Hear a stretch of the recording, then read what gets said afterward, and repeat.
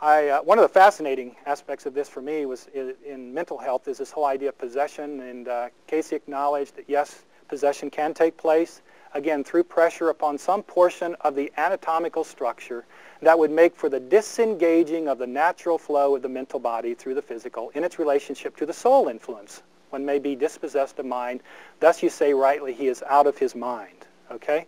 So this idea again that there's this mental body, the soul is flowing through these centers, and if there's pressure on these centers, it can be deflected and the person can be opened up and left vulnerable to possession.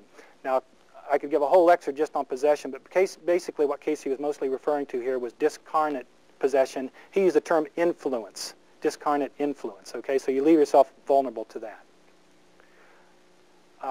Actually, in my study of schizophrenia, I found 5 cases where he recommended the violet ray as a treatment. In all 5 of those cases were cases of possession, where he pointed out possession. And in this excerpt from 2863-2, he's talking about using electrical treatment, one form of electrotherapy, the ultraviolet, to treat the physical problem.